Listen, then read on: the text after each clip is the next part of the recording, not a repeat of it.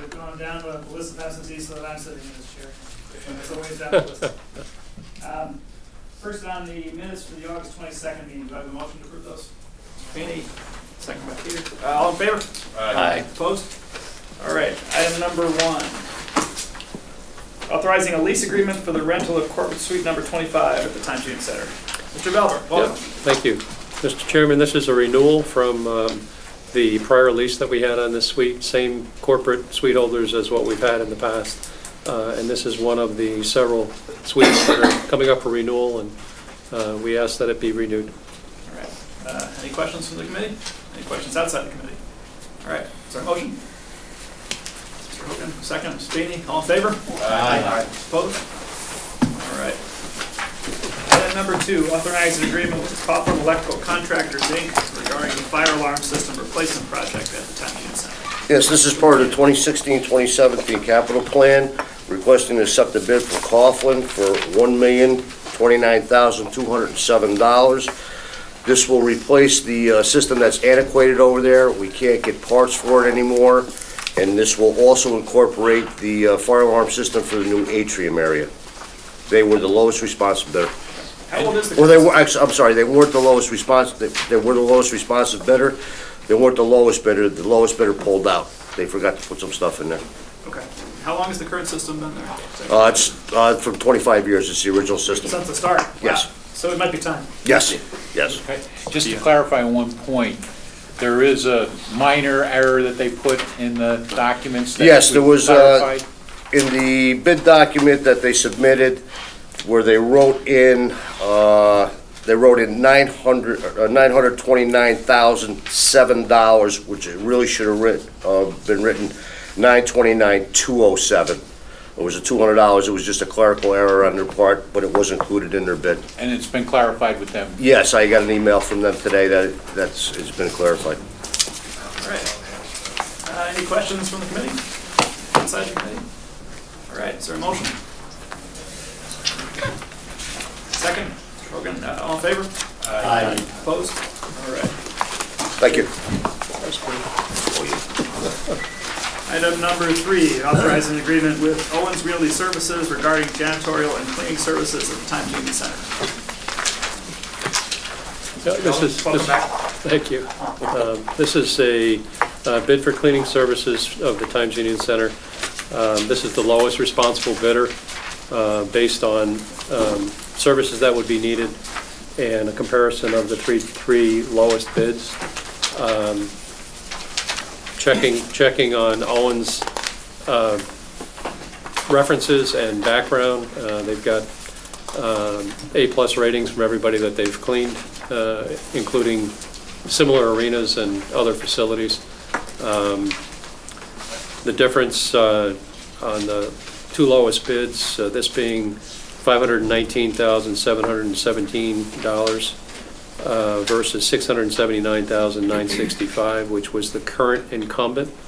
And I have to say, after 25 years of cleaning the building, executive cleaning has done a good job to this point. But bid process as it is and procurement as it is, we have to recommend the lowest responsible bidder, which is Owens. Couple of quick questions on that. Executive was a union shop, was it? They paid prevailing wage. I believe they did use union labor in some cases. Has Owens made that kind of commitment? It's part of the bid process. Okay. It's included. Which part, prevailing wage or union labor? Prevailing wage. Okay. But not necessarily union labor? No, but I believe that the majority of the workers that are in that profession in this area are union members. Okay. Now, in terms of the timing, so I think it said this starts October 1st, obviously retro if and when we pass at the next full meeting. Yeah. I know we talked a little bit about this before in terms of clarifying what they cover, whether it's the walkway or the atrium. So is it everything at this point? So at this point, the walkway is closed, and therefore they're cleaning the arena. They're cleaning half of the atrium, and once the construction, the way the construction is being done, it's being done in phases, so that half of the atrium is being done first. Once that's completed, that'll open up, and then the other half will be done. But the way that the bid scope was put together, it was done so in a way so that as the construction gets done, the additional work that's going to be done would then also be commensurate with additional fees that would be charged. So regardless of the fact of the construction not being done and not covering all of the areas, all three bidders had the same opportunity to bid on the scope the way that it was written. I guess the question is, we're not including the walkway now, obviously, during the construction. That's correct. Is that accounted for in the bidding, since obviously the job is a little bit less now? And two, and how long is the term of the contract? Well, if you don't mind, let me answer the first question sure. first. So the first question, the walkway cleaning is done by executive cleaning, but it's charged separately to the building, and they are no longer charging for that service, since they're not providing the service. The current contract ends on Friday, on the 30th. Right. The county attorney has drafted a 1-month contract for executive cleaning in hopes that they would accept extending for 1 more month, and therefore allowing for a transition for the other company to be able to get in, have enough employees, have the equipment put in place. We're hoping that that gets resolved and hopefully signed sometime this week. Okay. So what's the rush on the contract? They're not ready to come in. Executive are going to give a holdover, and also, since the scope of the job is kind of changing as construction changes. Well, the scope of the document actually had in it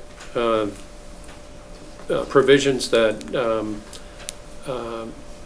allows for that flexibility, and according to the legal opinion that we received from the county attorney, he did not feel that if there was a sufficient reason not to award, given the fact that all three bidders understood that it wasn't going to be completed until roughly a year into the 3-year contract to begin with. So therefore, even though some of the work won't be done until a year from now, the county attorney's feeling was that the charges wouldn't be charged either, because the work isn't being done on those areas. There wouldn't be charges. And I understand his reasoning behind that. I think from a legal standpoint, it probably would put the county in jeopardy if they didn't award. Okay. All right. I think you answered all my questions. Any questions from the committee? Outside the committee? All right. Anybody care to make a motion? Mr. Feeney, second. Mr. Hogan, all in favor? Aye. Aye. Opposed? All right. And finally, our favorite part of the meeting, income statements. Unfortunately, this is not my favorite part of the meeting on this particular month. Well, it's summer, right? Well, it's summer. We had a cancellation of ZZ Top and Greg Allman. Right. Greg Allman actually canceled all of his dates because of an illness, and we're sorry to hear that on his part, but certainly that has a real negative impact on our budget when we don't have a major concert like that, especially in a time period where we weren't planning to have a lot of concerts in the month of August. So we are down as a result of that for the month. We do have, good news is we have another show that's just recently been added as of today in November, which hopefully will make up for that. And then there's another show that we've just recently added as well, which will be a Christian concert in December. So I think that we'll get back to where we need to be, and we're pushing hard to make sure of that. I think your point was well made last month, that the industry is not looking favorably on indoor summer concerts lately. It makes it difficult. That's abundantly clear. There seems to be a lot more going outdoors, and it's not really we're not really competing with Saratoga, because the shows that are going outdoors, they're doing amphitheaters across the entire country. So it's not a matter of them doing indoor shows in certain markets and outdoor shows in others. It's usually outdoors or it's all indoors.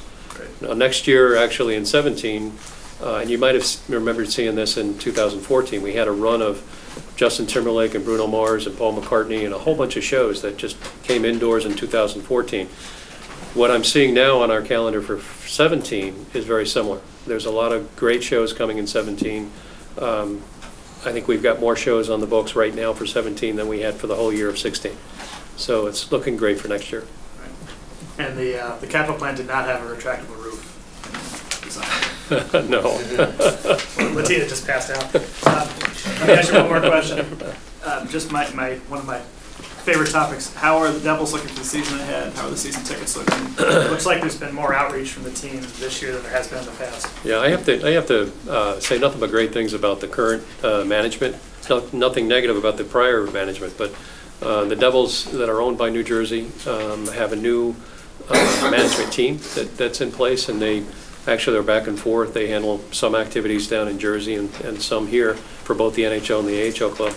But their season tickets are up from last year. Their group sales are up from last year, and they're expecting to get closer, if not surpass, 4,000 per game on an average, which is great. And, you know, I'd like to see them back up to the 6,000 that they once were. So that relationship is really good. And one thing I'll share with you all, which relates to that relationship, is we may not get it, but the 2017 NCAA basketball first and second rounds that was in Charlotte and got pulled out of Charlotte because of the discrimination issue. We are submitting a bid. They put out a bid for all of their championships that they took out of Carolina, and we submitted a bid for that. In order to submit the bid, we had to actually ask the Devils if they would move a game that was on a prime Saturday night. They agreed to do that, and actually would move from March to a Tuesday in December, and yet they were willing to do it to try to help us.